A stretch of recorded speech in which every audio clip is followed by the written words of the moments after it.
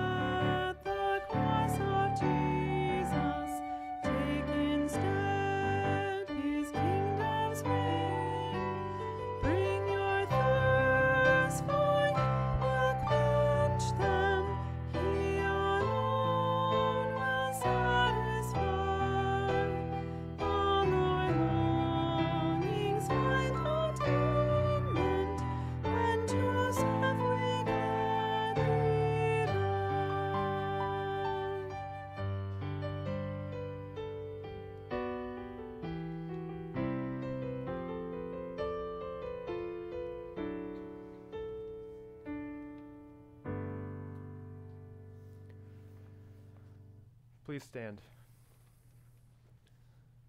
In the name of the Father, and of the Son, and of the Holy Spirit.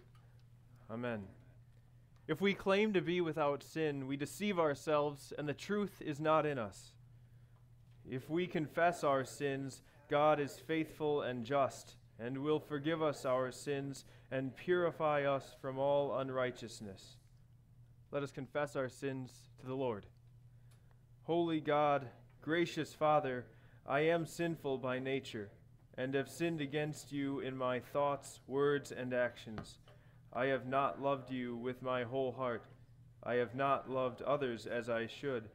I deserve your punishment both now and forever.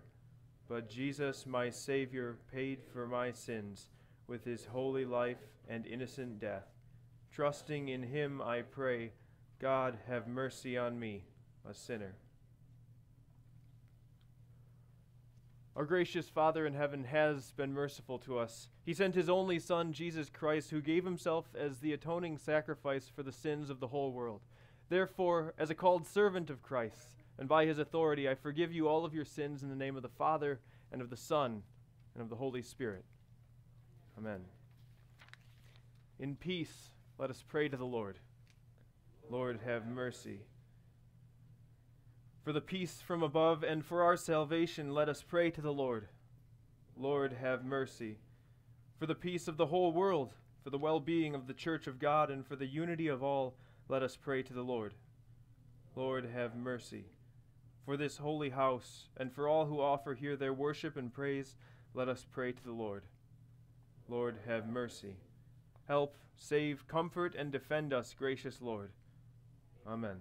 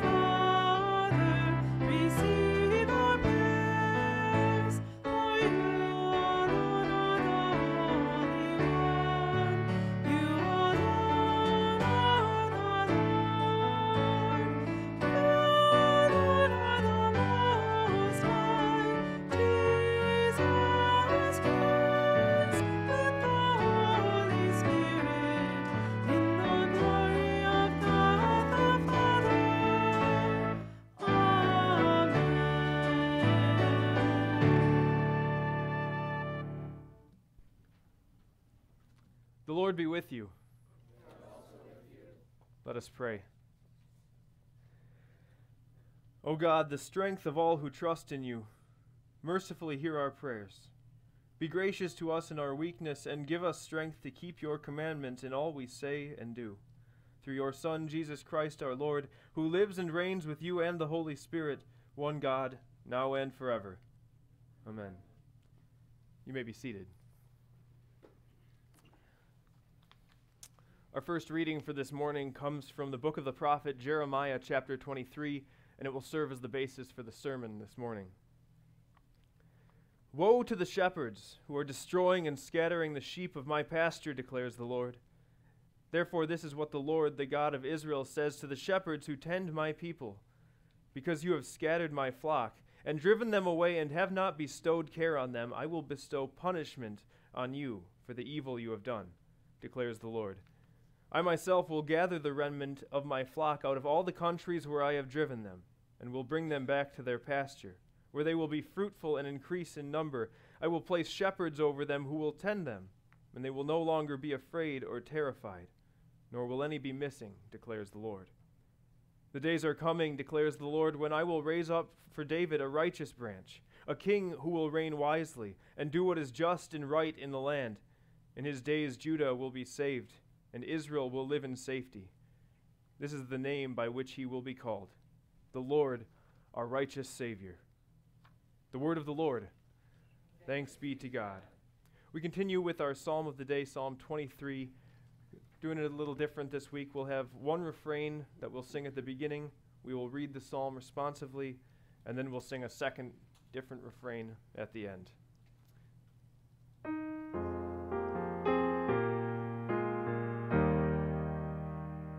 The Lord's my shepherd, I'll not want. He makes me lie in pastures green, leads me by the still waters. His goodness restores my soul. The Lord is my shepherd. I shall not be in want. He makes me lie down in green pastures. He leads me beside quiet waters. He restores my soul. He guides me in paths of righteousness for his name's sake. Even though I walk through the valley of the shadow of death, I will fear no evil. For you are with me. Your rod and your staff, they comfort me. You prepare a table before me in the presence of my enemies. You anoint my head with oil, my cup overflows. Surely goodness and love will follow me all the days of my life, and I will dwell in the house of the Lord forever. Glory be to the Father, and to the Son, and to the Holy Spirit, as it was in the beginning, is now, and will be forever. Amen.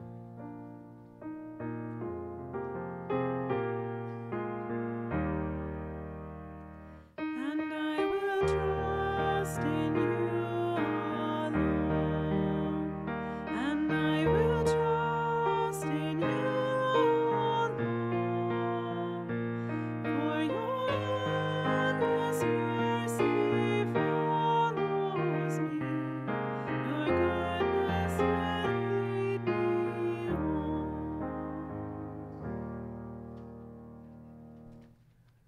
Our second reading for this morning comes from the letter to the Hebrews, chapter 13. Regardless of how many bad shepherds are out there, and there are many, God declares that all of them will have to give an account for their work and for how they have taken care of the flock of God. And that's an impossible task for sinful men to accomplish, at least well. And yet we find out here that it is God himself who commands the shepherds to go out and give an accounting, who also equips them to do that work ably. We read, "Remember your leaders who spoke the word of God to you. Consider the outcome of their way of life and imitate their faith. Jesus Christ is the same, yesterday and today and forever. Have confidence in your leaders and submit to their authority because they keep watch over you as those who must give an account. Do this so that their work will be a joy, not a burden, for that would be of no benefit to you. Pray for us. We are sure that we have a clear conscience and desire to live honorably in every way. I particularly urge you to pray so that I may be restored to you soon. Now may the God of peace, who through the blood of the eternal covenant brought back from the dead our Lord Jesus, that great shepherd of the sheep, equip you with everything good for doing his will, and may he work in us what is pleasing to him, through Jesus Christ, to whom be the glory forever and ever. Amen." The word of the Lord. Thanks be to God. Please stand for the Holy Gospel.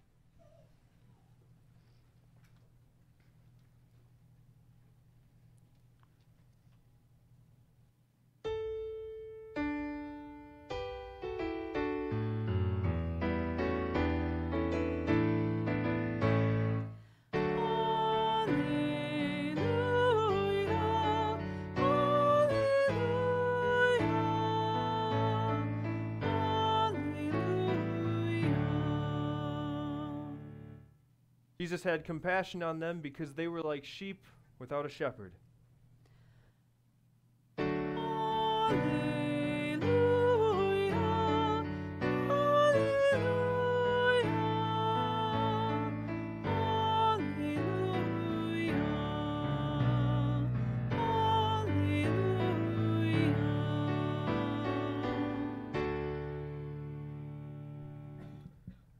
Our gospel for this morning comes from Mark's account, chapter 6, where we see that the inconsiderate crowds that so often harassed and hounded Jesus wherever he went, they had little concern for Jesus' time or Jesus' comfort or even Jesus' message oftentimes. Nevertheless, Jesus looked at them and saw them as lost and wandering people who needed a shepherd, and that moved him to compassion to help them. We read, "The apostles gathered around Jesus and reported to him all they had done and taught. Then, because so many people were coming and going that they did not even have a chance to eat, he said to them, 'Come with me by yourselves to a quiet place and get some rest.' So they went away by themselves in a boat to a solitary place. But many who saw them leaving recognized them and ran on foot from all the towns and got there ahead of them. When Jesus landed and saw a large crowd, he had compassion on them, because they were like sheep without a shepherd. So he began teaching them many things." The gospel of the Lord. Praise be to you, O Christ. You may be seated for our hymn of the day.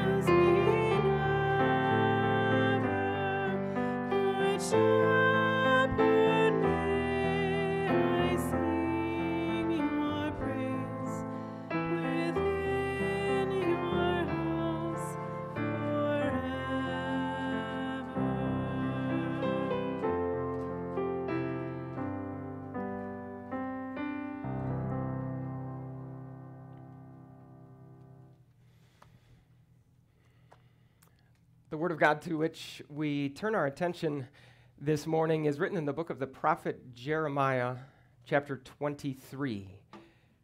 In the name of Jesus, dear brothers and sisters in Christ. Recently, I listened to an interview that involved a woman by the name of Yeonmi Park. Yeonmi Park grew up in North Korea under the regime of Kim Jong-il. From her childhood, she recalls how regularly dead bodies, people who had died from starvation, were just kind of lining the street in the town where she lived. She recalls eating things like grasshoppers and dragonflies just to get a little bit of protein in her diet. She recalls being forced to work for the government in collecting feces, both from animals and from human beings, because it was the only source of fertilizer that they had. And perhaps worst of all, growing up, she had no idea that anybody else on planet Earth had it any better than she did. Because, of course, all of the information that she was ever allowed to see or read or hear was carefully controlled by the government who oppressed her.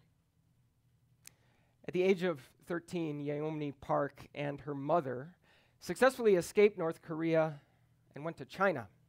Unfortunately, that escape was facilitated by human traffickers, and so she was just trading in one form of slavery for another. Thankfully, however, she eventually escaped China as well, and now she lives in America. She's still just 27 years old. She has a degree now from Columbia University. She's a published author and is a very outspoken activist against the North Korean regime. Now, out of all the details that caught my attention as I listened to that interview, out of all the details of her story that were very sad and very tragic, one especially stuck out in my mind. You see, while Ms. Park and her mother were in China, they came across some Chinese Christian missionaries who were there. They regularly met with them and went to their Bible studies, and yet she recalls at one point that the pastor who led that group told her that because of things that she had done, because of things she had really been forced to do while in slavery under threat of her life, she was so sinful that she could never be forgiven. She was so dirty that she could never be made clean. Now, my point in telling you that story this morning is not so much to get you to think a certain way about an evil North Korean dictator. It's not so much to get you to think a certain way about a pastor who would actually withhold from someone the very thing that he is supposed to freely dispense. Instead, my reason for mentioning that story is to ask you this important question. What in the world are we supposed to make of a God who would give authority to both of those people in the first place? As Americans, it comes pretty natural for us to be skeptical of authority, certainly authority that is highly concentrated and localized in one or a few people. Our entire nation is built on the principle that authority needs to be dispersed. Our founding fathers established 3 branches of government. In our country, authority is separated, and powers are limited among those 3 branches, and there are checks and balances among those 3 branches. And as Americans, who are, of course, also Christians, it's very easy for us to think of our faith in sort of similar terms. There are, of course, those people who say that they want to be spiritual without being religious, which is sort of just another way of saying, I don't want anyone to be in charge of my soul other than me. And even for people who regularly go to church, the idea that that church or that the spiritual leaders within that church have actual authority over their souls is an idea that, at the very least, is unfamiliar to many and probably raises a few eyebrows, to say the least. And when you consider the history of both political leaders and spiritual leaders that have existed in our world and even in our country, that's no surprise. So back to the question, why does God continue to give that authority to people? Why doesn't he just do what our founding fathers did? Why doesn't he just take that authority and spread it out, disperse it, dilute it as much as possible? As we look at the verses that are in front of us this morning, we're going to see that God does just the opposite. These verses tell us how God deals with bad leaders. And as we look at these verses this morning, we're going to see that the way God does that is not the American way. It's not the way that we would probably do it. As we look at these verses, we're going to see that God's solution to bad leadership is more leadership, not less.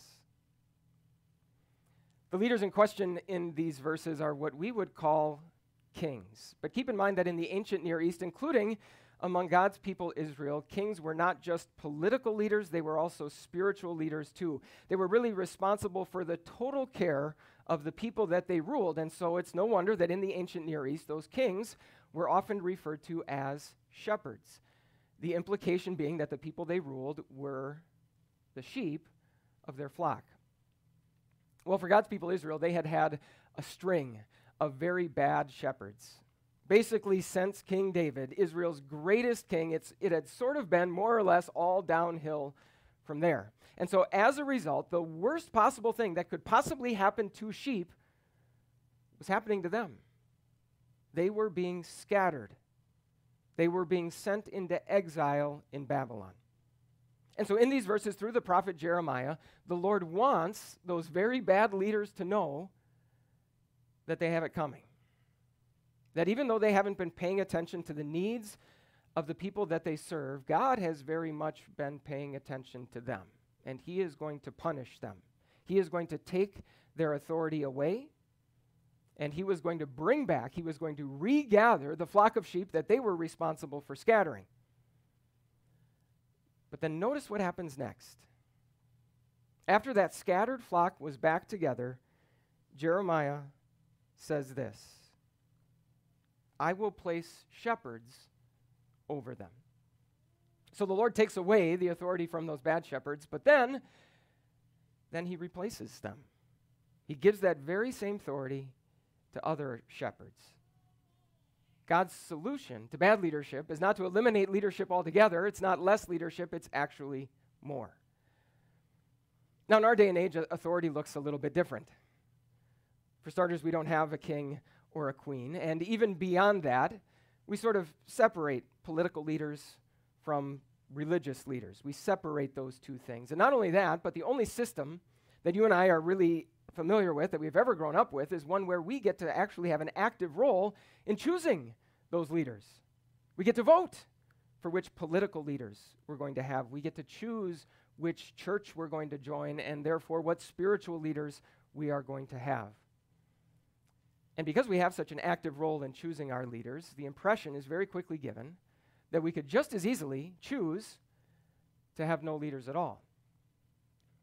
Now, I'm by no means saying that it's a bad thing that we get to vote in our country or that church membership in our country is a voluntary thing, but very easily the impression can be given that the reason that those political leaders or those spiritual leaders have authority is because they got it from us. Because we decided to willingly give it to them. And in the process, it's very easy for us to ignore what the Bible clearly says, that both with political leaders and with spiritual leaders, their authority has been given to them by God. It's also very easy for us to ignore what the Bible very clearly says about us. God gives us shepherds, well, because we are sheep. Contrary to what we might like to believe about ourselves, we cannot provide everything that we need for body and soul all by ourselves. We need to be a part of communities and societies, and we need leaders in those places. We also need to be a part of churches, and we need leaders in those places too. And so a situation where an individual would be existing sort of out there all by themselves with absolutely no authority in their life, with no one to answer to in all the world except themselves, that's not some utopian ideal of what freedom or liberty looks like. Again, it is the worst possible thing for a sheep to be scattered from its flock and to be scattered from its shepherd. And so that's why you heard Mark tell us Jesus did what he did. When he saw that flock of sheep that had been scattered from its flock and from its shepherd, Jesus didn't applaud them. Jesus didn't commend them. Jesus had compassion on them. This was a problem that needed to be addressed. This was a situation that needed to be solved. Now, it's another sermon for another day to talk a little bit about what the Bible also says to both those political and those spiritual leaders that God gives authority to. It's another sermon for another day to talk about the standards that he holds them to and the warnings that he gives them if they would neglect or if they would abuse the authority that they have been given. At the very least, these verses from Jeremiah show us that when there are bad leaders, God by no means turns a blind eye to that fact. But at the very same time, he does not eliminate leaders from people's lives altogether. Instead, he takes those bad leaders, he takes their power away from them, but then he replaces them with other leaders. Once again, God's solution to bad leadership is not less leadership, but more. So where does that then leave us? It would seem to put us in a situation similar to the one that God's people were in. You get one bad leader, God takes his power away from him, God replaces him with someone else, but then that next leader is just as bad as the one who came before him. Round and round it goes. If God is so committed to replacing bad leaders with more leaders, it would seem that we are destined to be stuck in that vicious cycle. But what if that's kind of the point? What if part of what God is doing in being so committed to replacing bad leaders with more leaders is to teach us that leaders, as much as they are intended to be a blessing in our life, cannot possibly be the ultimate shepherd that we need? That none of them, no matter how good they might be, cannot possibly provide the totality of the care that we need as sheep. I mean, it's amazing, isn't it? As much as we as Americans are skeptical of authority, as much as we like to think that we want to keep as much authority and as much power in our own hands as we possibly can, how quickly we are to idolize certain leaders, to give them heroic, messianic, divine powers almost, as if no matter what the problem might be, they can solve it as long as we put them in control. What if God is trying to teach us not to do that? Not to put our trust in human leaders. If by continually replacing bad leaders with more leaders, even the best of which have tons and tons of flaws, what if God is teaching us to keep looking for the real leader that we need? That as he replaces bad leaders with more leaders, he's teaching us to look for the one leader who can truly be called good. Because, of course, God's plan all along was to send us a leader just like that. Jeremiah says, "The days are coming, declares the Lord, when I will raise up for David a righteous branch, a king who will reign wisely and do what is just and right in the land. In his days, Judah will be saved and Israel will live in safety." So David's royal family line was going to be reduced to a stump. Bad leader after bad leader would teach the people not to trust even in the greatest of kings. But then God promised that from that dead and lifeless stump, a branch would shoot forth. A king would come. And that promised king, our good shepherd Jesus, was to be given authority over every single facet of our lives. Our physical lives, our spiritual lives too. He would be in charge of all of it, and he would use that authority well. Not necessarily how we would, not necessarily how we often tell him to, not necessarily in a way that makes sense or seems to be fair to us, but well, wisely, rightly, and justly. In fact, this coming king would even be in charge of the area of our life where we are most reluctant to give control to anyone else. One of the other fascinating details about hearing the story of Yeonmi Park was hearing about North Korea's system of collective guilt. In North Korea, if you commit a crime, not only can you be punished for that, but so can your parents, so can your siblings, so can your children. It's one of the ways that that evil regime keeps total control over people's lives. Even if you have done nothing wrong, no doubt they can dig up some sort of crime by some long dead relative and punish you anyway. Taking your guilt or taking your innocence and putting it in the control of somebody else seems to be about the most inhumane thing possible. It runs contrary to every idea that we have about liberty and human rights. And yet it is exactly what God promises to do with the king that he intended to send. Jeremiah tells us that this king would have a name. His name would be the Lord, our righteousness. Our righteousness, our guilt, or our innocence is the area of our life where we are least willing, most reluctant to give control to anyone else, and yet God makes it clear that this coming king would have authority over that area of our life too. Only he would use that authority, again, well, wisely, and justly. He would use that authority not to assign us guilt even when we are innocent. Instead, he would use that authority to assign us innocence even though we are so guilty.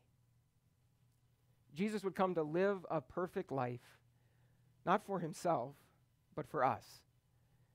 He would come to pay the punishment, not for his own sins, but for the sins of the whole world. He would come to be righteous so that he could then offer that righteousness as a completely free gift to us. And in fact, one of the neatest details about these verses is one that's found in just a teeny tiny little detail of the text. In fact, one that's kind of hidden in our English translations. Jeremiah tells us that the name of this coming king, the Lord our righteousness, would not just be the name that God would give that king, it would also be the name by which people would call him. In other words, the very same people who are so skeptical of authority, the very same people who are so reluctant to let their guilt or their innocence be in the possession of someone else would willingly, would joyfully call this king the Lord our righteousness.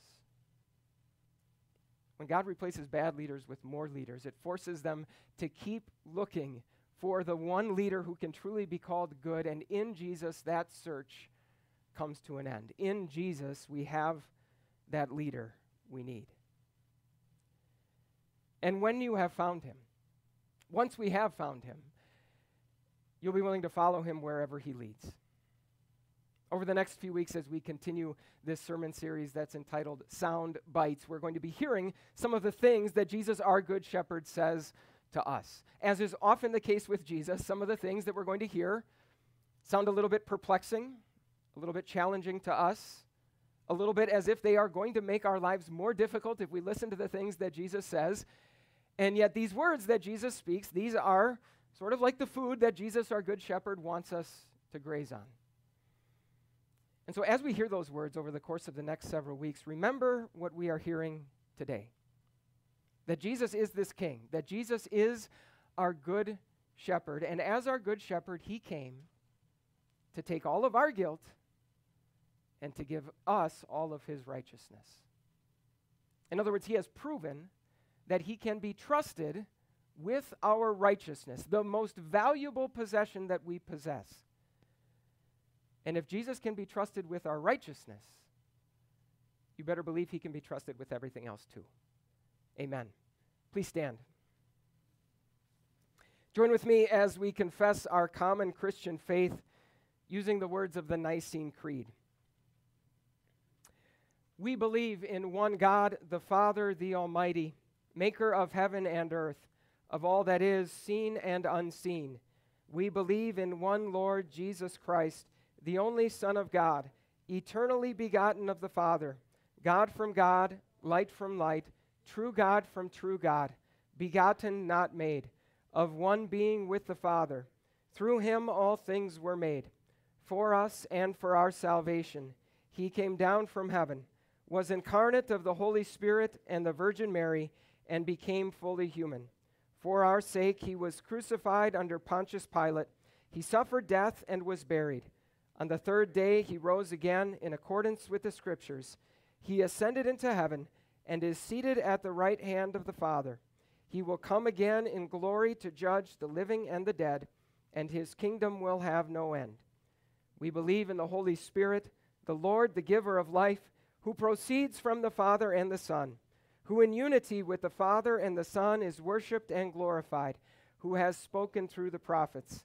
We believe in one holy, Christian, and apostolic church. We acknowledge one baptism for the forgiveness of sins. We look for the resurrection of the dead and the life of the world to come. Amen. You may be seated.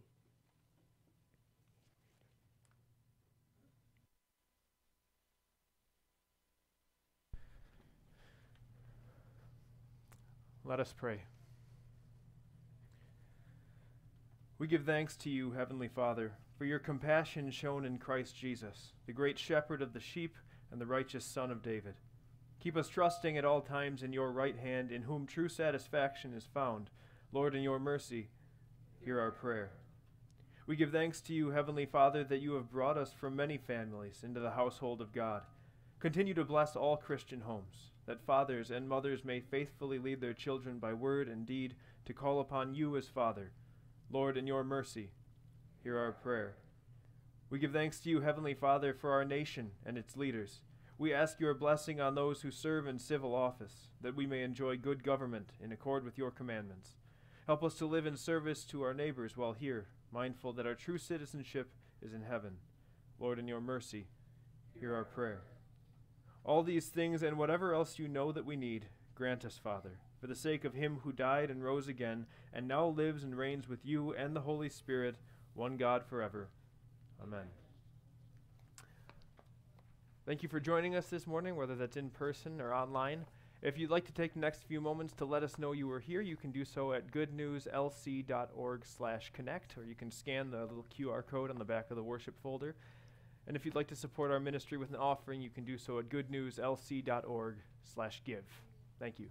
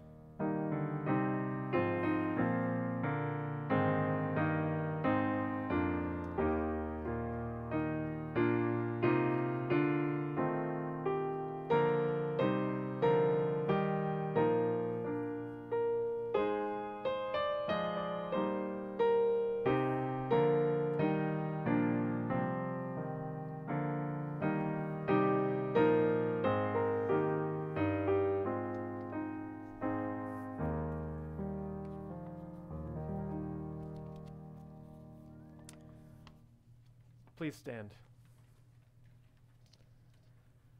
The Lord be with you.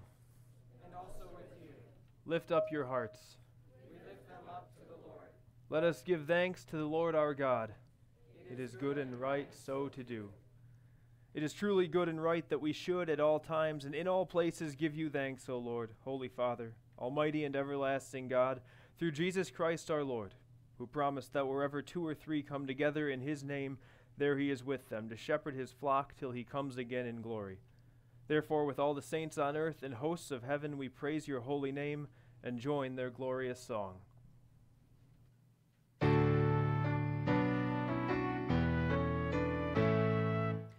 Holy, holy, holy, Lord God of hosts. Heaven and earth are full of your glory. Hosanna, Hosanna, Hosanna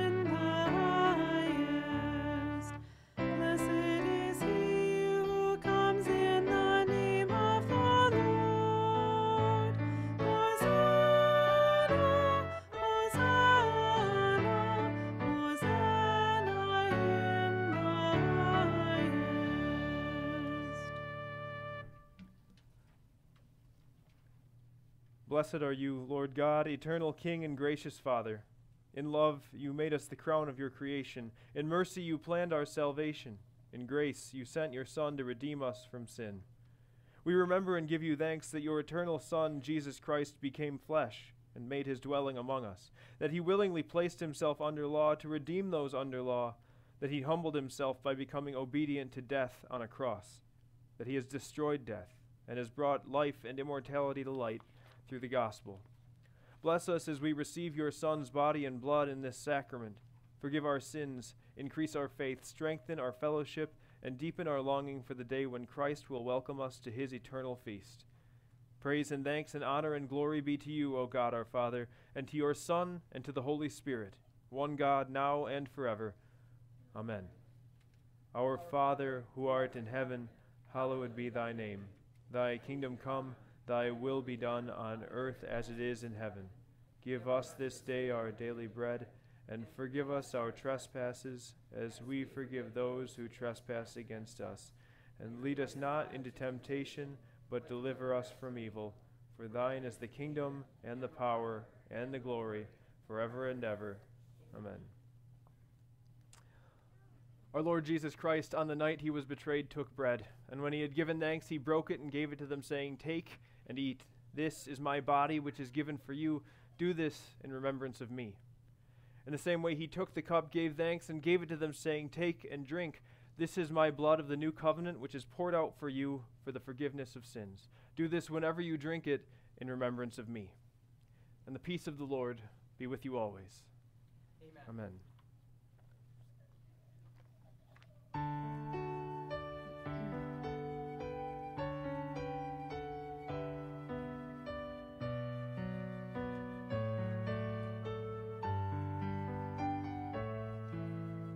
Lamb of God, you take away the sin of the world. Have mercy on us.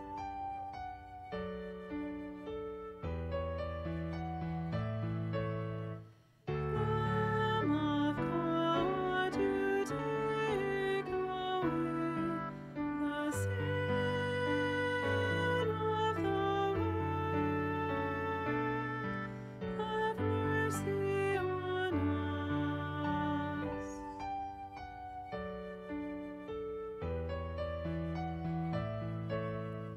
Lamb of God, you take away the sin of the world.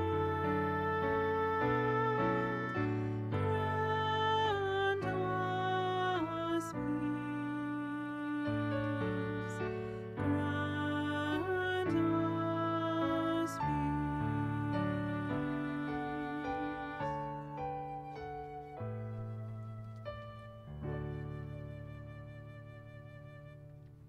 You may be seated. All things are now prepared at the table of the Lord. Please come forward at the direction of the usher.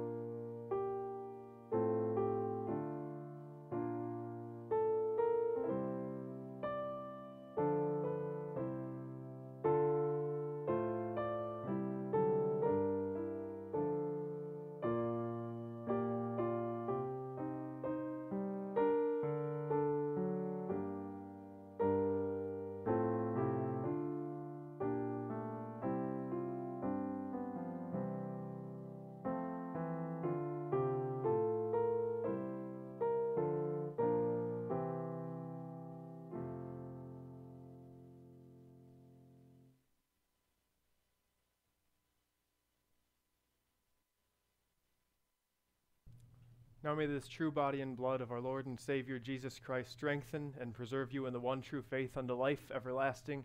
Be of good cheer, for your sins have been forgiven. Go in peace. Amen.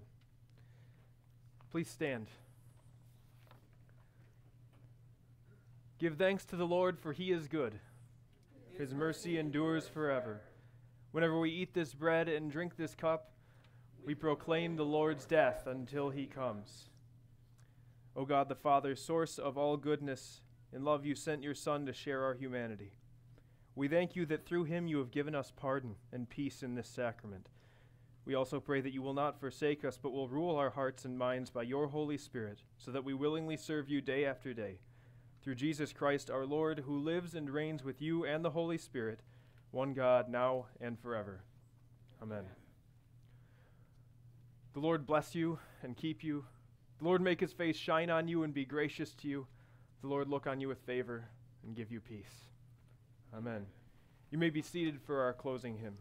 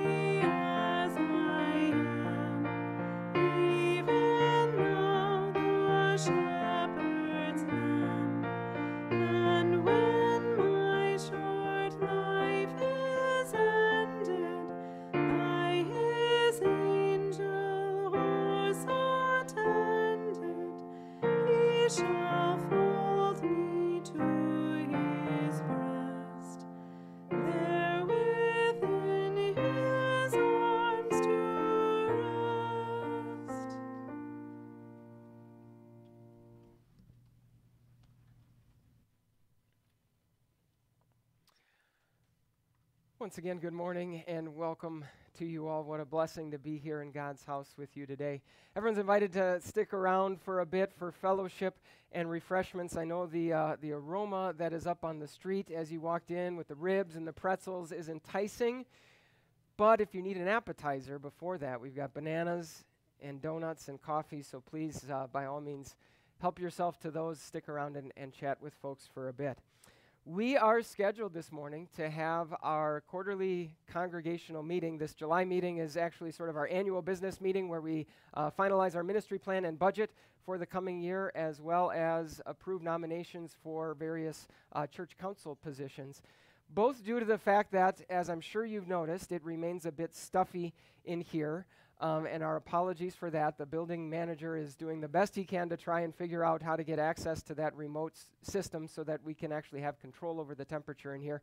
But both due to the heat and due to the fact that Art Fair is going on up there and parking spots are at a premium for people who want to go to the fair, and right now we're taking up about 35 to 40 of those among us up there. We are going to truncate our schedule a bit this morning. So we're not going to do Sunday school and Bible study right after church. Instead, we're going to have our meeting right after church. So starting at about 10:15, we'll get rolling with that and hopefully wrap up in about 60 to 75 minutes with that. So certainly everyone's invited to stick around. Speaking of Art Fair, big thank you to all those who helped with our collaborative kids mural yesterday that we did at the Art Fair. If you didn't happen to notice, make sure you check it out on the way out today. Take a left out the front doors, and right along the wall of our building facing First Street, there is the mural is hanging there. And so you'll see what the kids who were at the Art Fair yesterday helped us do. Special thanks to Sarah Wisner and Hannah Aerosmith, who helped with the planning and prep work for that mural.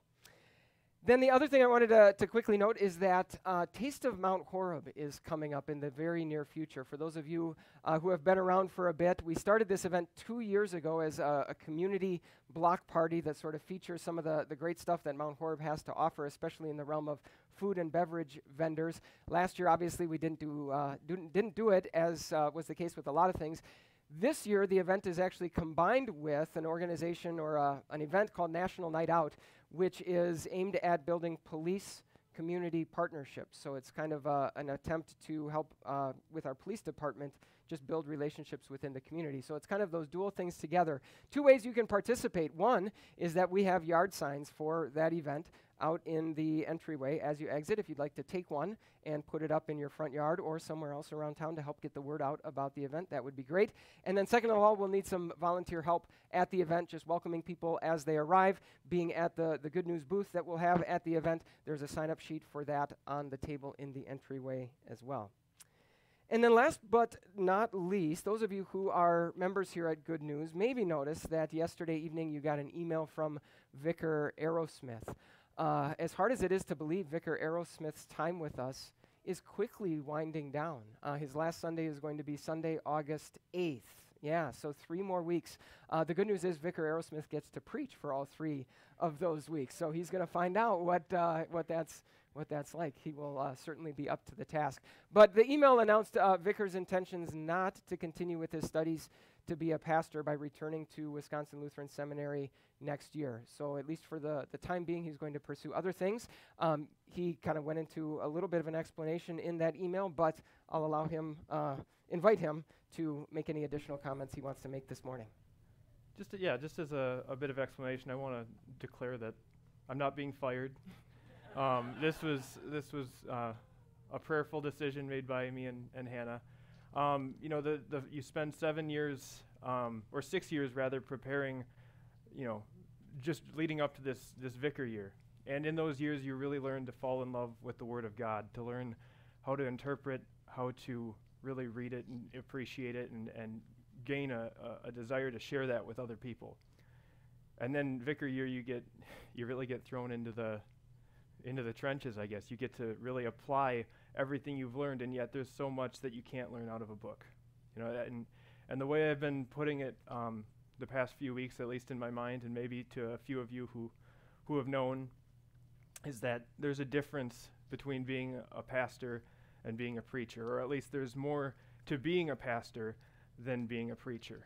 And I think that God has given me many talents and skills and aptitudes that lend themselves to ministry, And yet, the content that we read about today from Jeremiah, from Hebrews, even from Mark, tells us that there's a very personal aspect to this. That you're not just someone who stands in a pulpit and talks, you're a shepherd. And over this year, like I said in the email, I've come to appreciate the friendship and generosity that you guys have shown me. And just as much as I've fallen in love with the Word, I love you guys too. And as I think about it, I just love you guys too much to put you in the hands of somebody who's not prepared to do this. I appreciate all the love and care and friendship that you've shown me, and I look forward to serving you for these next 3 weeks. That's about everything. So I hope if you have any questions or comments on the way out, feel free to make them. But don't hold up the line. All right.